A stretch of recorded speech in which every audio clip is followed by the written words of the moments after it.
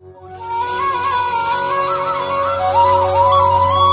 morning student. Myself Professor Gada Cases from SND College of Engineering and Research Center EULA.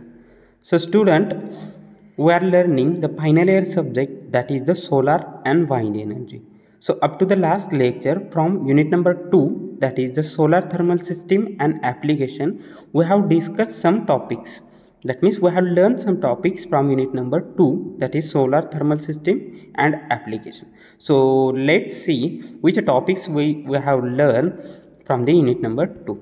So if you see the topics such as what is the solar collectors, then applications of solar collectors, types of solar thermal collectors, in that basically we have seen non-concentrating types of solar collectors. That are two types: flat plate collectors and evacuated tube collectors.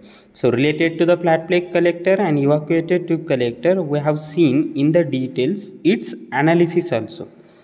Flat plate collectors analysis and evacuated tube collector analysis we have seen in the last lecture. So students, in the today's lecture we are going to learn the new topics, that is solar concentrating collector with its types. In the last lecture we have seen solar non-concentrating types of collectors. So basically two non-concentrating types of solar collector we have seen, that is flat plate collectors and evacuated tube collectors. Again in the evacuated tube collector, two more types of evacuated tube collectors we have seen up to the last lecture. So in the today's lecture we are going to study in the detail non-concentrating or concentrating solar collector with its subtypes. So just see which are the concentrating and which are the non-concentrating solar collectors. Up to last lecture, non-concentrating solar collectors, that is flat plate collectors and evacuated tube collectors. So in the evacuated tube collector, again we have seen direct flow evacuated tube collectors and heat pipe evacuated tube collectors. We also have seen diagram, its working principle in the last lecture also. So those who have not seen that video, you can see that from the channel. Okay, now in the today's lecture we will move towards the concentrating solar thermal collectors. Now as per the name, concentrating solar thermal collector, that means what? They are directly receiving the solar energy, concentrating it and using it to generate the electrical energy. That is nothing but the concentrating solar thermal collectors. So basically four types of concentrating solar collectors are there. First one, CPC. So what is the long form of that CPC? Here at the below, long form of CPC is given. CPC is nothing but compound parabolic concentrated. So how that compound parabolic concentrated, that is CPC, is looking, how it is working, that we are going to see in the details. Okay, so first type of concentrating collector is nothing but the CPC, compound parabolic concentrated.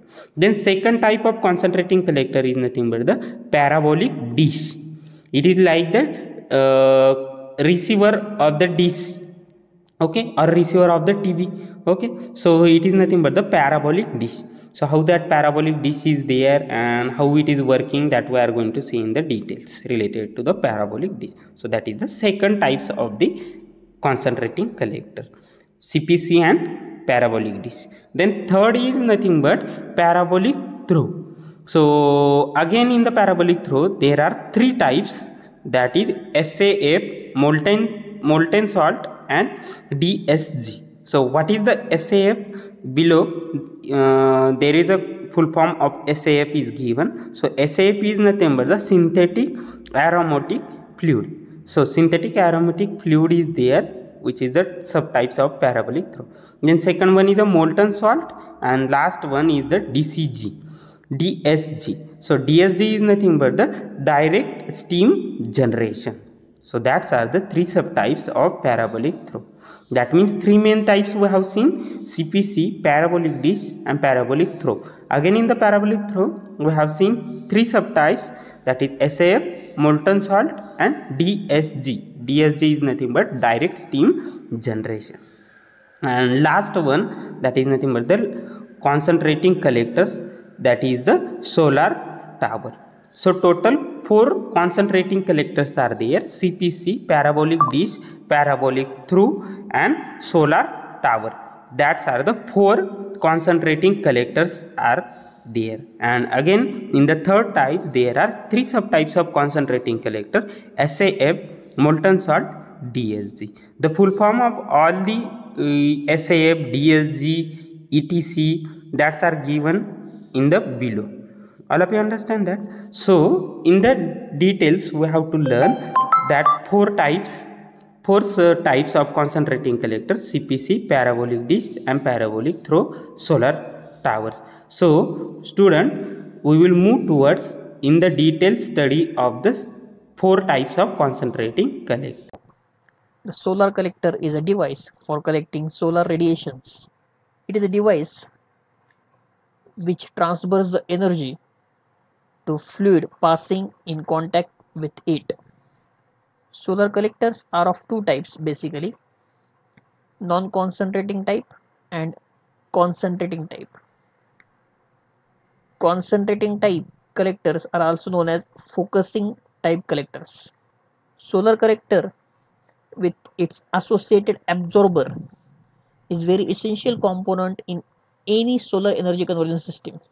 Solar energy is converted into usable form, either it may be heat or it may be electricity.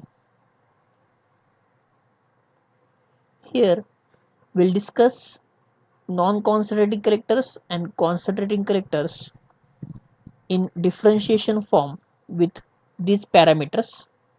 So first parameter is absorber area. Absorber means where the solar energy is going to be absorbed.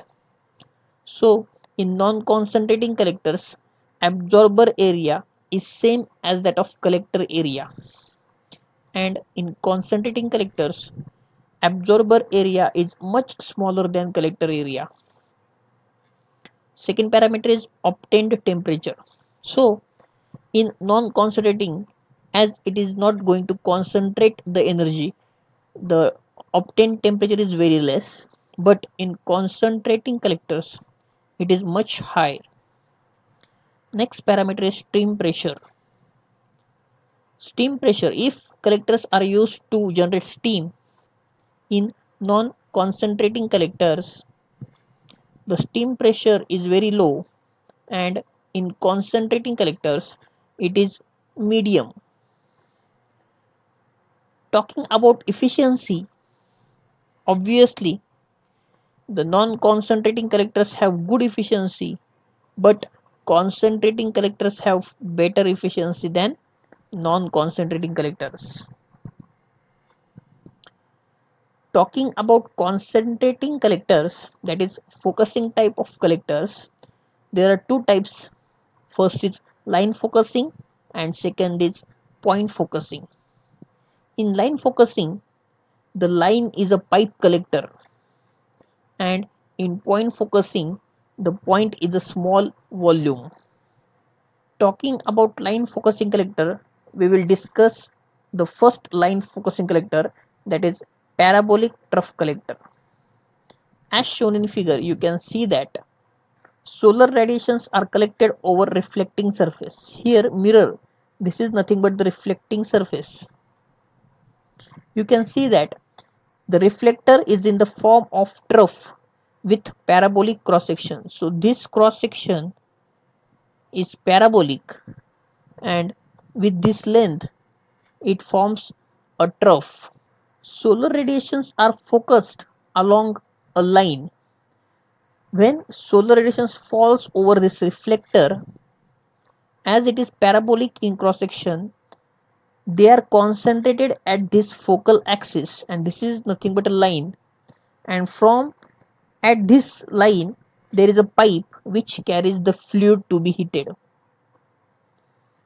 Mostly cylindrical parabolic concentrators are used. So mostly these concentrators, means these reflectors, are cylindrical parabolic.